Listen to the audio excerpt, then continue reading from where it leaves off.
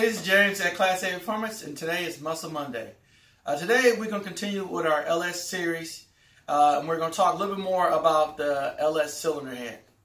What we have here, is a rock arm. It's a stock rock arm, and the bad thing about the stock rock arm is, if you see right there, it has that kind of stop there, and what it does, it prevents it from doing a full 360, and it also prevents it from you running high lifts. I mean, these needles, bearings that's in your little needle bearings, they come and they get in your engine and pretty much do a lot of damage.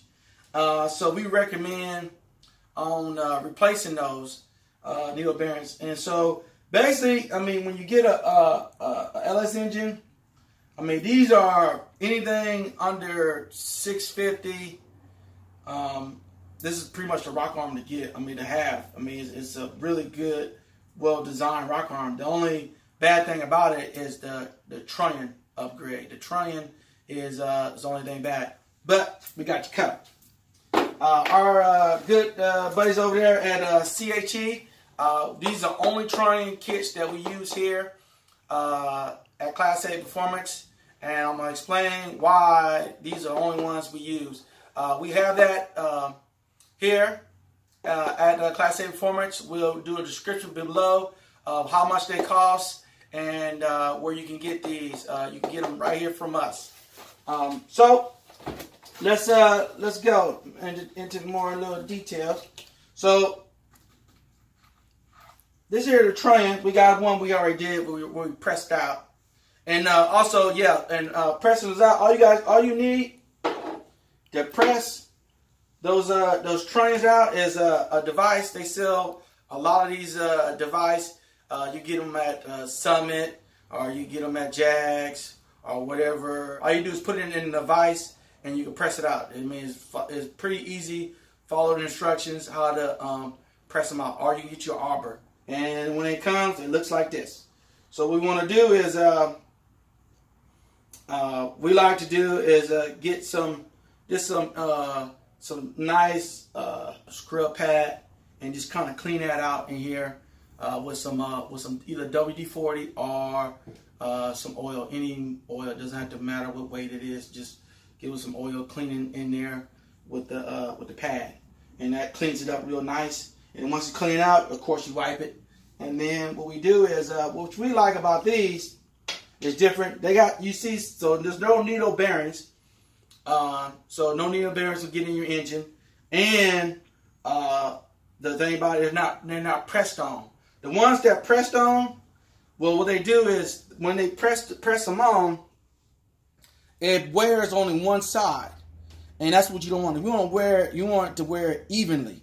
And with these, they'll wear evenly because look, pop it right in. That's one thing we like about them. They're easy to install.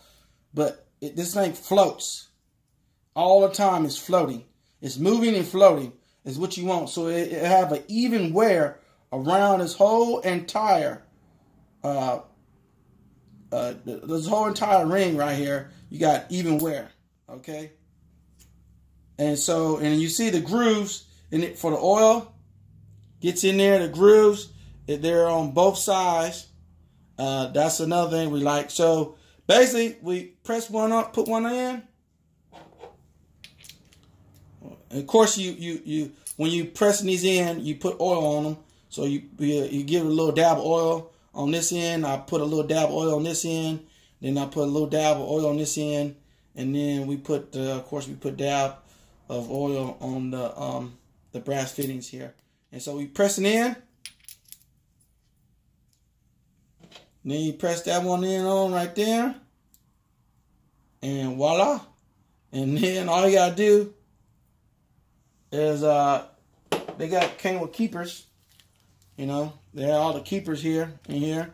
What you do is to take them out, and then you put the keepers on, and then bam, there you go. You have it's pretty much done. And you do those, 16 of them. But this will give you an even wear. So see, it spins, give you nice even wear, and that's the reason why we like these over the other press fit ones you see that's a little cheaper. But spend the money and get these. It'll be well worth it. Until next time, this is James at Class A Performance Muscle Monday.